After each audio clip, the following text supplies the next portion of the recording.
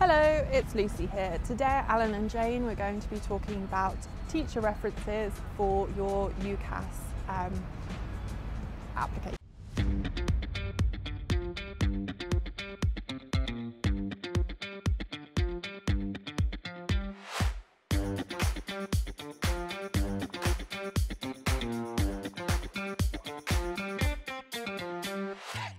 So, teacher references for UCAS, I think the first thing you want to be aware is that you're allowed one reference, but who's doing that reference pretty much depends on your school policy.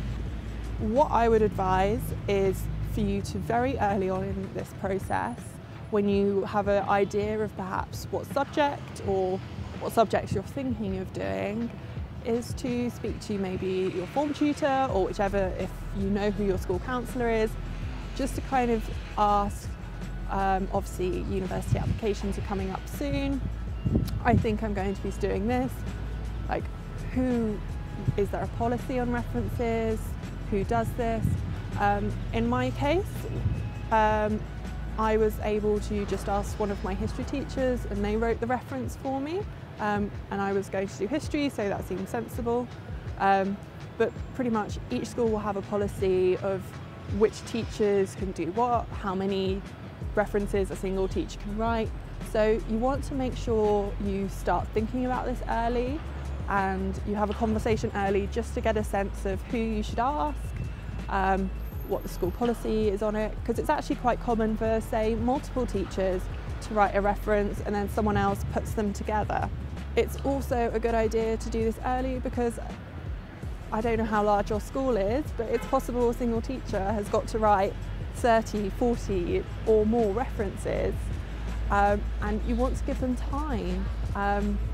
So the earlier you can approach them, the more time they can spend on your reference. They'll be happier. Like, no one wants to get asked to do something super last minute. So that is always a good way to get a good reference. If your school does allow choice in who your referee can be, it's a good idea to get someone that is in either the subject you're applying to or a very relevant subject. So for history, I got a history teacher that I had a close relationship with and who taught me to write my reference. But say English would have also been a good one. Obviously there are some subjects that you might take at university and you don't get taught in your high school. So ask someone that does a similar subject. So for instance, economics, having your maths teacher write a reference would be a really good idea. But it really varies, and basically what you want to be doing is having a conversation with your teachers from early on to figure out who can give you the best reference, who can give you the most suitable reference. Generally, you don't see this reference. The way UCAS works is you complete your profile, the teacher then attaches their reference separately so it all gets sent along. And generally schools also have a policy that students never see the reference. My teacher did show me mine, but because I suppose I was a good student, and also I was applying very early when there wasn't, because I was applying to Oxford, I was applying in October when the main deadline is January. There's a bit more flexibility at that point, and the teacher was happy for me to show it after it had got sent. But you shouldn't think that they're hiding anything if they don't want you to see it. That's a very, very common thing for them to do. But pretty much just start having a conversation early so you can figure out who's the best person, what the school policy is, make sure your teacher has enough time to write a good reference, and you can even start to, at that point, build on that relationship.